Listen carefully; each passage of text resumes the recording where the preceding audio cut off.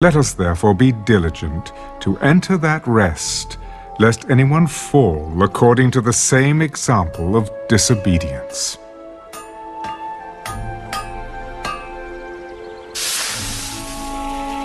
For the word of God is living and powerful, and sharper than any two-edged sword, piercing even to the division of soul and spirit, and of joints and marrow, and is a discerner of the thoughts and intents of the heart. And there is no creature hidden from his sight, but all things are naked and open to the eyes of him to whom we must give account. Seeing then that we have a great high priest who has passed through the heavens, Jesus, the Son of God, let us hold fast our confession. For we do not have a high priest who cannot sympathize with our weaknesses, but was in all points tempted as we are, yet without sin. Let us therefore come boldly to the throne of grace, that we may obtain mercy and find grace to help in time of need.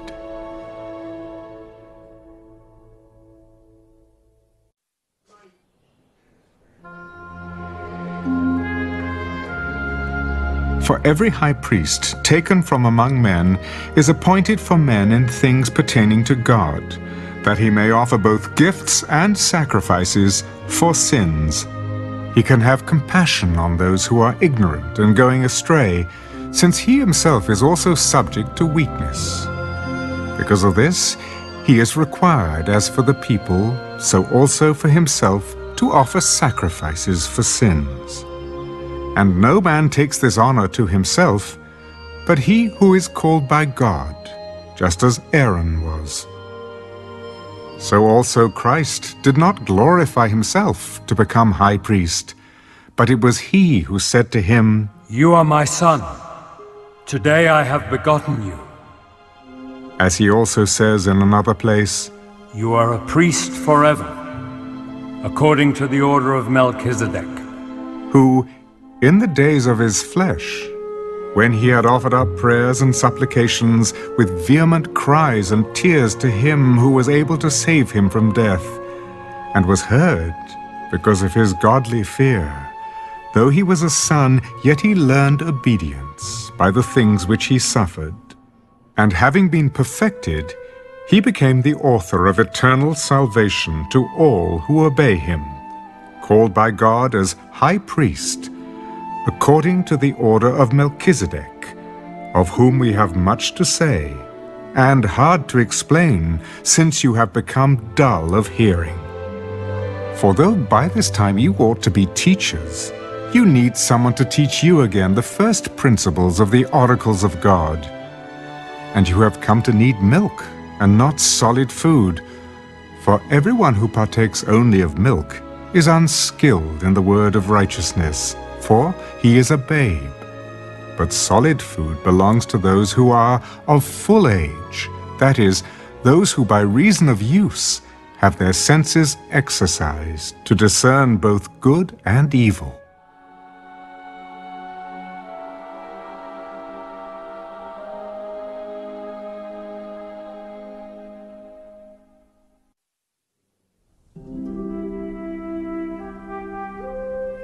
Therefore, leaving the discussion of the elementary principles of Christ, let us go on to perfection, not laying again the foundation of repentance from dead works and of faith toward God, of the doctrine of baptisms, of laying on of hands, of resurrection of the dead, and of eternal judgment. And this we will do if God permits.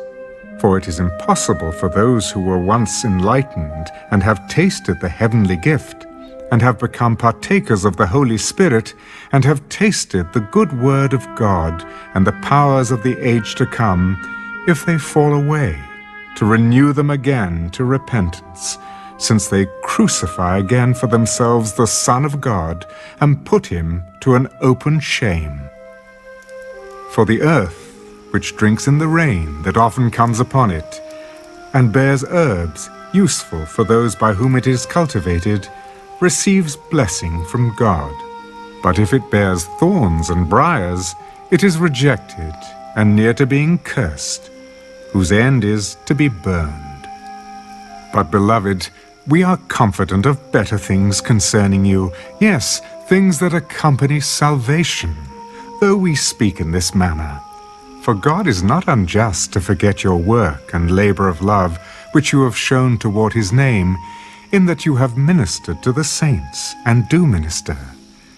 And we desire that each one of you show the same diligence to the full assurance of hope until the end, that you do not become sluggish, but imitate those who through faith and patience inherit the promises. For when God made a promise to Abraham, because he could swear by no one greater, he swore by himself, saying, "Surely blessing I will bless you, and multiplying I will multiply you." And so, after he had patiently endured, he obtained the promise. For men indeed swear by the greater, and an oath for confirmation is for them an end of all dispute. Thus God, determining to show more abundantly to the heirs of promise the immutability of his counsel, confirmed it by an oath, that by two immutable things, in which it is impossible for God to lie, we might have strong consolation, who have fled for refuge to lay hold of the hope set before us. This hope we have as an anchor of the soul, both sure and steadfast, and which enters the presence behind the veil, where the forerunner has entered for us, even Jesus, having become high priest forever, according to the order of Melchizedek.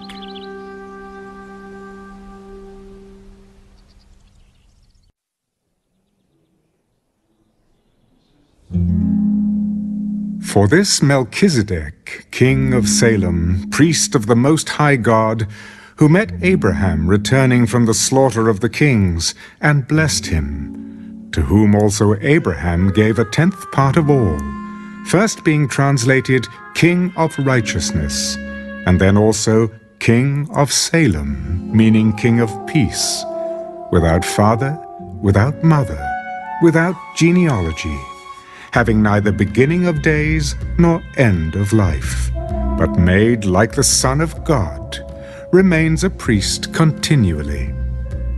Now consider how great this man was, to whom even the patriarch Abraham gave a 10th of the spoils.